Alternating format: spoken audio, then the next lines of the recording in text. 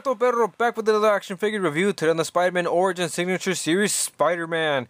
Yeah, so this is basically our Christmas haul that we're going to be reviewing every day with Green Goblin, Sandman, and Doc Ock, and Spider-Man as you see right here, but we're going to take a look at Spider-Man first. Alright, taking a quick look at the packaging first, we got Spidey down at the bottom with Signature Series running down the side, and we got a big picture of Spider-Man's head on the side as well. Then on the side spine, we got 3 pictures of Spidey artwork, and then on the back we got this long history, a picture of the figure, and the other ones we're going to be taking a look at. Dr. Octopus, Spider-Man, Green Goblin, and Black Suit, which I don't have. So, don't expect that one, and you can read the bio right now. Oh my! Oh! So, what we got here is a different type of Spider-Man that I'm used to reviewing. As you can see, he is full of cloth, minus a few exceptions in the head, the 2 hands, and the boots. Everything else is nice cloth, or really nicely sewn together. Very accurate costume. Reminds me of a lot of the animated series. Alright, so let's get to the sculpt. Looks very classic, really big white eyes going across the head with all the webbing sculpted and indented in with black paint going across. And yeah, it looks really good. Very classic shape. You can see the nose, the jawline. And we finally get to the costume, which is the biggest thing about this guy that is different from any other one. We got this big costume. It is still plastic underneath, but it's really like a much more thicker, more muscular Spider-Man, which reminds me a lot of the animated series. Looking really cool, all sewn together up here in the back. We got this really nice soft spider, which feels really good.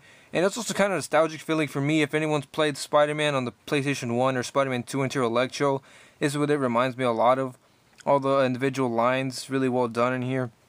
I don't know how the process of making this type of costume is made, but it's really, I don't know, it looks intricate and it looks really interesting. It doesn't have like any crazy texture, it is mostly just comic book based. So it looks really good, and it's actually a lot darker in red in color than it's making it out to be on the camera because of the lighting. But we still got the really cool spider in the front, the belt, more seams going down.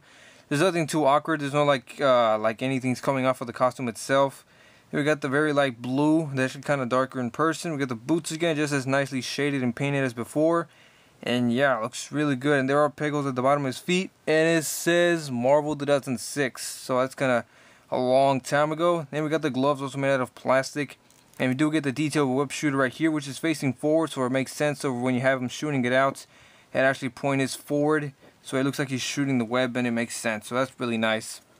For articulation, it is hidden by the fabric, but I know what it looks like because I've previously ripped up one of these before, so I know what the articulation looks like, and you can feel it underneath. So his head is only able to swivel side to side, but not up and down at all. His arms are on ball joints to go out that much. They do swivel forward, and I don't think the costume prevented that much, so you can see it swiveling all the way around. He does have a bicep cut right here, a single jointed elbow. His gloves on swivel. He does have a wrist. They go side to side. They go in and out. And he does have this weird thing where his web shooter hands are able to clamp up and down from the fingers. And this side is a fist, and you can also open it for open palm. He does have a diaphragm joint. Goes down that much and back. And then we have a separate ball joint at the bottom. Then they all pivot forward and back. So together they do this much, like that. He does have legs that go forward, that much, really good. They go out. He does have a bend at the knee. He does not have any boot rotation, but he does have ankles that move up and down, and that's it.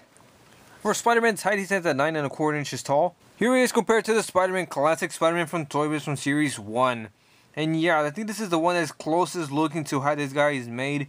I think just fabric put over the figure. The head sculpt is pretty similar. Overall, they look pretty cool. Here he is compared to the Icon's Venom, who is basically the biggest guy I could think of. And yeah, Spider-Man's around 9 inches tall, and he's like 13 inches tall. I think they're in pretty good height. He reaches up to the bottom of his pec. So if you have these two guys, maybe you can have them together. Maybe you have one and you need the other. They don't look too bad together.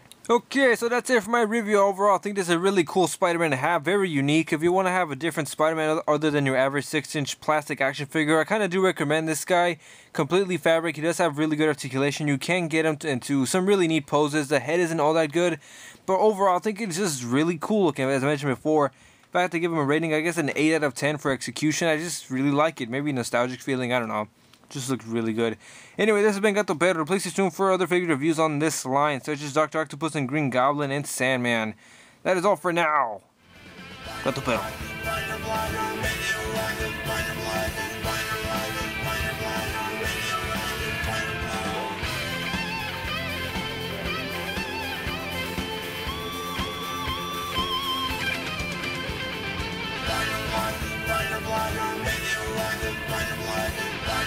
Spider-Man, Spider-Man.